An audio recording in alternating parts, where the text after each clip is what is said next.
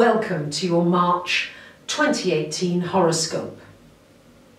This is a very active month with the planets, and I need to let you know at the start that on the 23rd of this month, Mercury, the planet that rules technology, travel and communications, goes retrograde. So it's a good idea, if you can, to get any important paperwork, legal documents, agreements, lease, contracts, to get those done and signed before Mercury goes retrograde, if you can.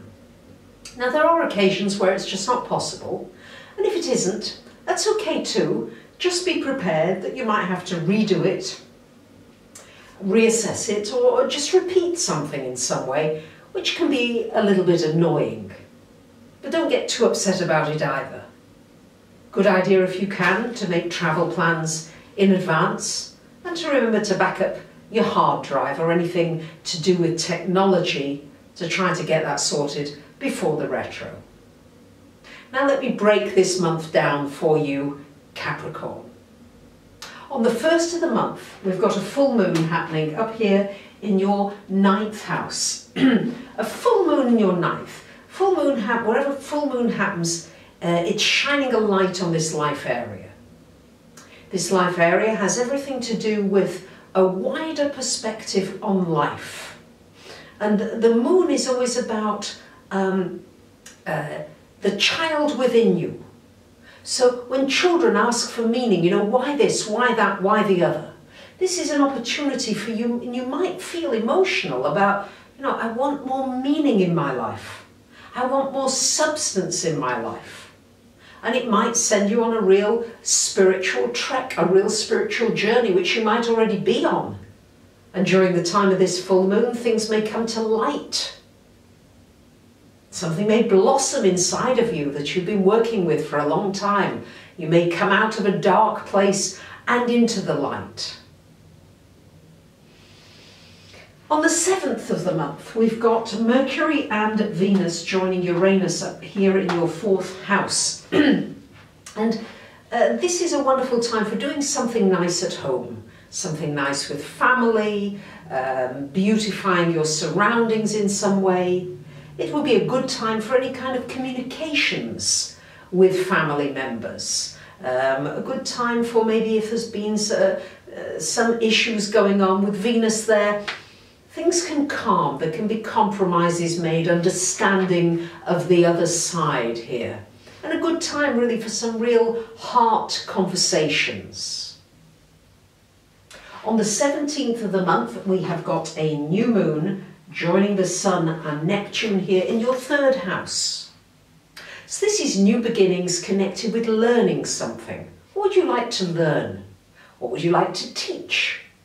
A good opportunity to write, to share information.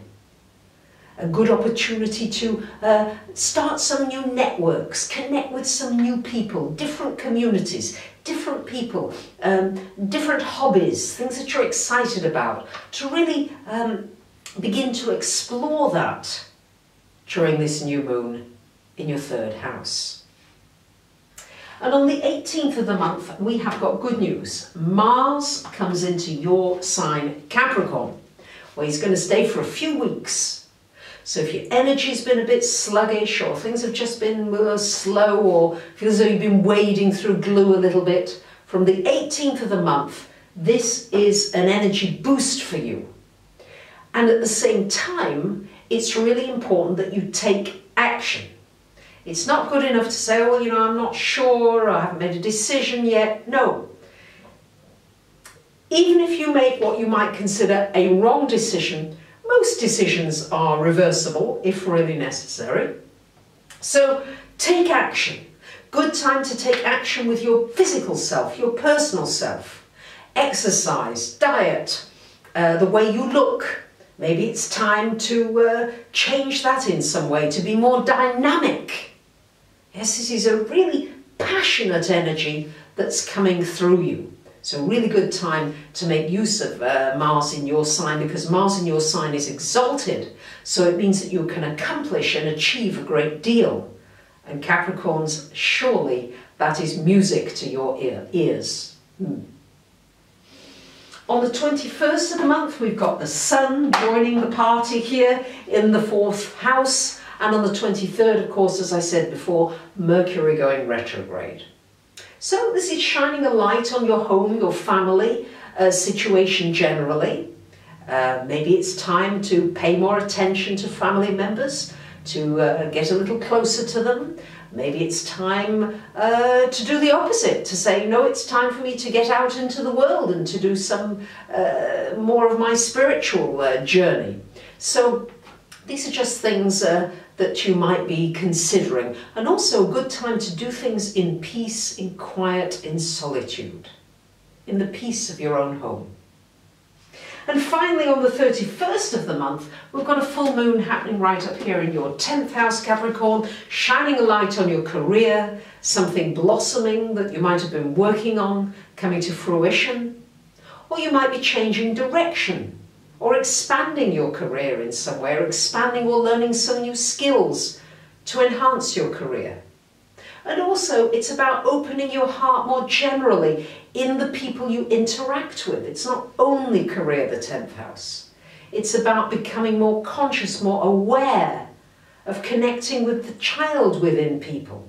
All too often, people are very serious. Maybe you can just, and you are too, Capricorn. Yes, you're ruled by Saturn, so you have to be very responsible. Well, this is now encouraging you to be a little frivolous at times, to just blur some of the edges of this deep responsibility that you take on. Maybe give away some of your commitments, or just say that can wait. It's not in a hurry. I'll just do 1, 2, 3 on my list, and the rest I'm going to now have some fun. So these are all suggestions based upon these aspects that are coming up for you, lovely Capricorns, during this month of March. So exciting month ahead, and I thank you for commenting, sharing and subscribing. Bye for now.